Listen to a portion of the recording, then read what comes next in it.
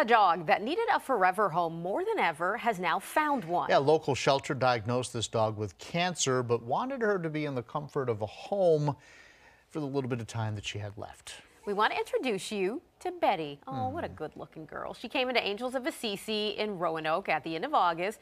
She was thin and she was in bad shape. She needed surgery to remove a huge tumor on her tail and her back, but the shelter thinks she has an aggressive form of cancer, so they reached out to the public to find her a foster home, and today, Betty went home with a loving family.